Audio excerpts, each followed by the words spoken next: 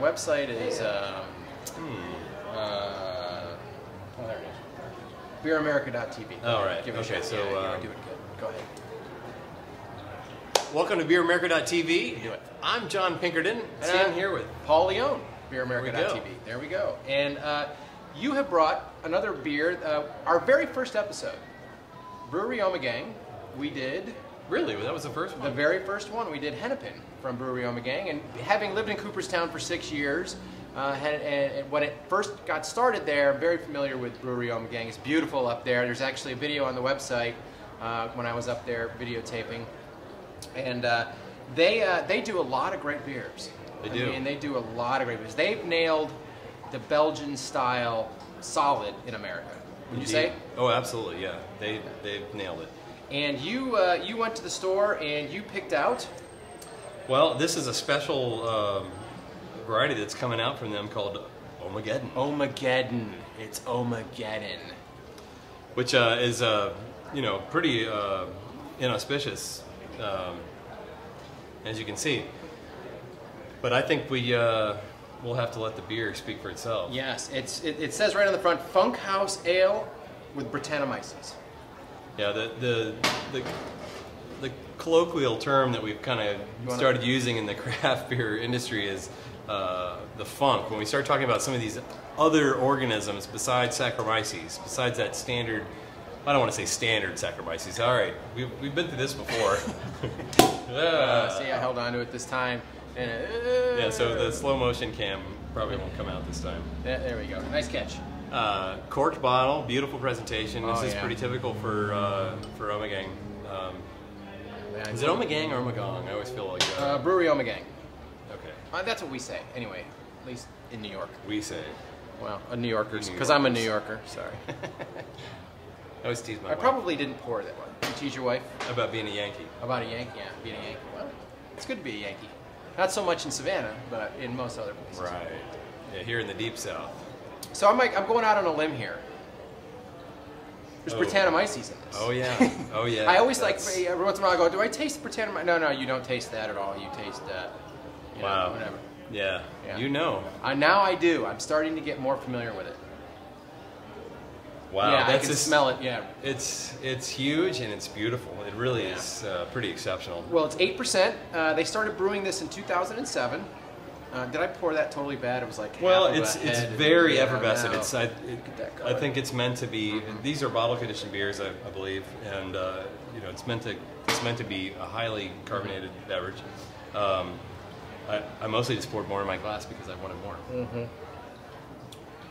But that, yeah. you know, I mean, we always talk about the witch hazel and Wow. juicy fruit. This actually goes even beyond that, really. Yeah. I mean, this is definitely approaching.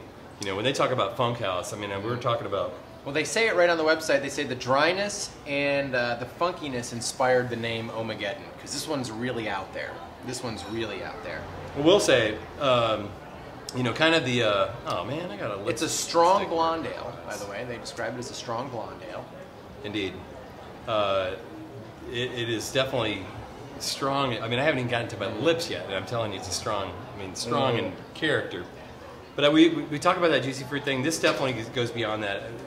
The kind of the pinnacle of the funky Brett character is the barnyard character. Mm-hmm. Some people just like, you know, throw it right out there and say cow shit. Yeah. This is not to the manure kind of that sort of Doesn't barnyard taste like manure. aroma. Yeah. But another word that's thrown out, especially in the wine sort of vernacular, you talk about a horse blanket. That sort of that horsey smell. Yeah. And I'm getting It's a great way to describe it.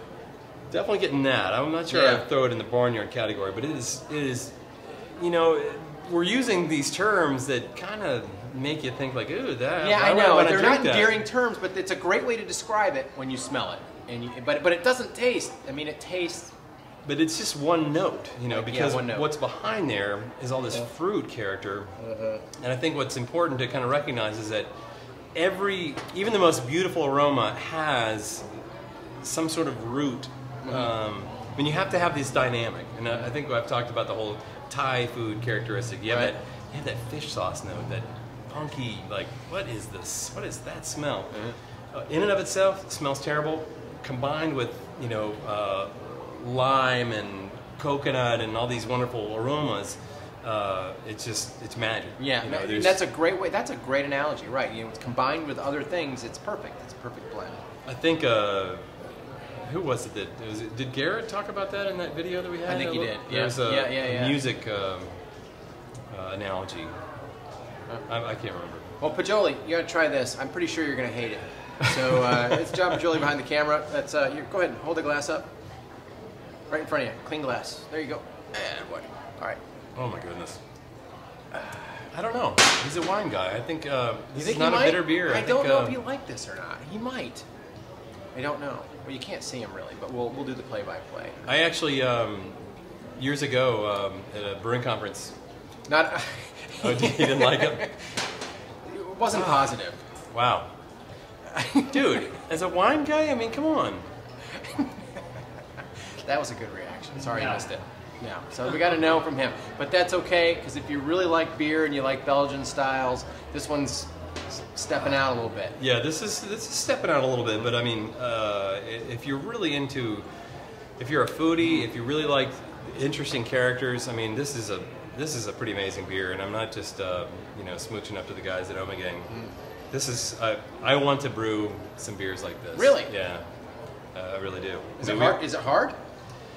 Well, you know, I think for a lot of us, you start experimenting with things, and to some extent, you just kind of let, you know, nature do its thing. Right. I mean, when you brew with Brettanomyces, you can actually inoculate with Brettanomyces. You can grow it up. It's definitely one of those exercises in timing. It takes a little bit longer, a lot longer, to develop some of those characters than standard Saccharomyces fermentations. But well worth it. And in the end, I mean, we have some barrel aged stuff downstairs that actually has some Brett in it. Some wine barrels that we got that we didn't inoculate that were probably Brett positive to begin with. Yeah. That are starting to develop some of that character. So some of it, you know, some of this stuff is just, you know, you just kind of let things happen. You never know, especially when you start putting some in barrels. I don't know if this spent time in a barrel, but We'll have to find that out. indeed, yeah. And but so it's Brewery Ommegang in Cooperstown, New York. Ommegeddon, and it's certainly, if you see it on your store shelf, and I've been seeing it a lot, like everywhere, whenever I mean, so you should be able to get this. Pretty much I don't where get you out live. much, but that one caught my eye. It's definitely well, with the whole nuclear bomb thing on the front there, you kind of wonder. I tell you what, though, they're not being shy about it. I'm going to be stingy with this bottle. We're going to be sipping on this for a little bit. That a boy. All right. Well, hey, it's Paul at BeerAmerica.tv. Questions or comments? Pink at BeerAmerica.tv. There you go. If you didn't, sorry. Sorry. Facebook, Twitter. Oh, and what's going on in Savannah? One other thing we mentioned. Yes, we need to mention the Savannah Craft Beer Festival. Right. If you're in the neighborhood, so to speak. Big deal for Savannah, by the way. Doesn't do this too often. As a matter of fact, this is our second annual. There we go. Last year was a big success. We expect a much bigger crowd this year, so definitely plan accordingly. When is it? Fantastic. Labor Day weekend. Thank you. Thank John's you. feeding us. A little coaching from Labor Day weekend. with the camera guy. Right at the convention center across from the river. Beautiful background.